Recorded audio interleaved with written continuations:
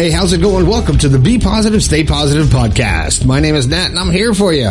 I am here for you as often as I can get into the studio and get in front of this microphone and try to give you the keys to the door that will unlock your happiness. And that's what this whole podcast is about, helping you to be happier and enjoy life, man. It's short. It seems like it's getting shorter. You know what's going on out there. It's crazy. If this is your first time here, welcome to the show. I'm glad you're here. If there's something I can help you with or something you want me to discuss, you can hit me up on the website, bepositivepodcast.com/yourstory, or you can text me. Put this in your contacts, 304-506-3332.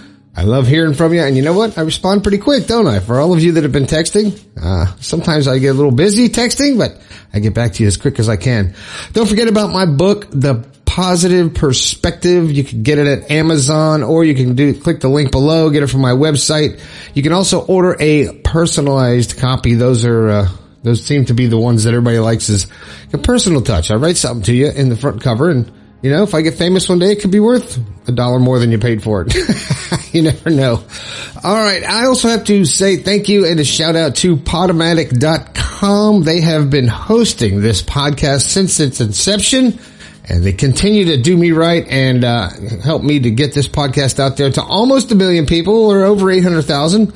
Maybe we'll get 1 million by the end of the year. That'll be cool. But I appreciate every one of you listening to the show. Podomatic.com. There's a link in the description. You can start your own podcast if you like, and maybe you've got something you've got to say too. You can start your podcast for free right over there. All right, enough promo. Quick shout out to Asa and Corey. Thanks for listening to the show and taking the time to let me know. All right. All right, what am I going to talk about today? Well, you know what? There's a lot going on in the world. Duh, tell me something I don't know, right? There's so much going on and so much confusion and so much indecision and so much anger and hate and negativity that sometimes you get wrapped up in it and you don't even know what's right anymore, and you start falling into a trap of pseudo things that you think are making you happy, or doing things out of habit because that's just what you've always done. Or it's just I just do what I want. I do what I want to do. And this is my life, and that's the way it is. And it sounded like Walter Cronkite, and that's the way it is. All right. But you get into this rut, and sometimes you actually start thinking about the things that you're doing. If you've been paying attention to the show, I often talk about thinking about what you think about. So pay attention to what you're thinking. And when you do that a lot, when you start practicing that and actually digging down deep to who you really are, sometimes you find shit that you don't really like about yourself. But you know what? You've been doing it so long. This is who you are. You can't change. There's so many excuses that you can use to cop out. So I can handle this. Maybe you drink too much. Maybe you smoke too much. Maybe you overeat too much. And you just say, you know what? I wish I was skinnier. I wish I didn't drink. I wish I didn't smoke. But this is just who I am. And you make those excuses and you argue with yourself. And then you say, forget it, I'm not going to change. I live this long this way. I'm not going to change. And you get pig-headed, and your ego jumps in front and says, you know what, you're right. You can do whatever you want. You don't have to listen to that conscience, or you don't have to listen to that inner self that is so important to your everyday existence and your happiness. And some people call that your evil side. It could be the devil on your shoulder, or, something in your mind is giving you that escape, making those excuses. But hopefully at some point in time you realize the thing or things that really aren't you. Or maybe you've outgrown them, or maybe it's just a habit that you're trying to break. But you just don't do it. Well, you know why you don't do it? Because it's uncomfortable. Because it doesn't feel good. It doesn't feel easy. You're used to doing this. You're used to sitting on the couch and overeating. You're used to not exercising. You're used to having a drink or 2 or 3 or 5 or 10 every single day. You're used to it, and that's who you are. You're used to smoking that cigarette after dinner, or whatever it is, that you're trying to change that you don't like to do, or that you think would make you healthier or happier. Because that's another side of it. You think of stuff that say, you know what, if I didn't do this, I'd have more money, or I'd be happier, or this. But and then it goes away because your ego jumps in and says, hey, that's who we are. We're going to do what we want to do. And nobody can change it. You get rid of those thoughts. But eventually, sometimes, some people, myself included, you realize that there's certain things that you like to change about yourself. And you realize, it's hard. It really is hard, especially if it's a habit that you've done for a long time. It gets really hard. So you don't want to do it. And the only way you can do it, the only way you can get through it, I'm only speaking from personal experience, is you're doing it right when you feel uncomfortable.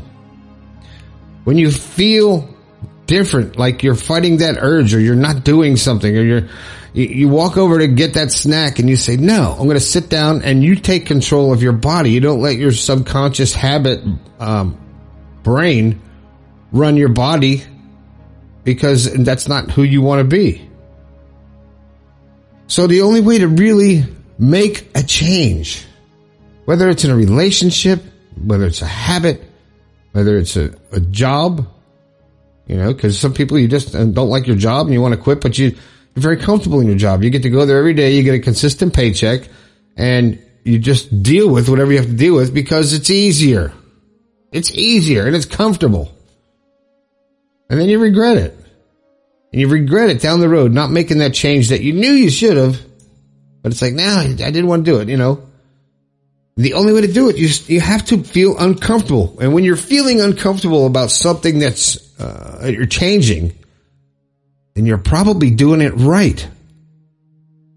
And it's really hard to take that uncomfort, that uneasiness, and turn it into a positive energy to help you get through it. I did a podcast about a year or two ago talking about the 21-90 rule. And if you do something for 21 straight days, it becomes a habit. And when you do it for 90 days, it becomes a lifestyle. And I'll tell you what, those first 21 days are going to really feel uncomfortable. And then I guarantee you the rest of the 90 days is also going to feel uncomfortable. Not as bad as the first 21, but it's going to be uncomfortable. And a lot of times when you're trying to make a change in your life, or a change in your personality, or a change in your lifestyle or habits or relationship or situation, first you might actually make the change and start it and feel uncomfortable and step out of that river of change back into solid ground, back into your security of your habit, of your repetition, of your rut. And then you feel like, dang, I didn't do it. I couldn't do it. I just couldn't do it. And you give yourself an out and a cop out and an excuse. And the bottom line, you're only fooling yourself. Just fooling yourself.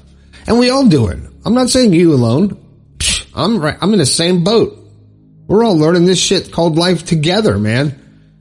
So if you really, really, really have something in your life that you want to change, I don't care what it is.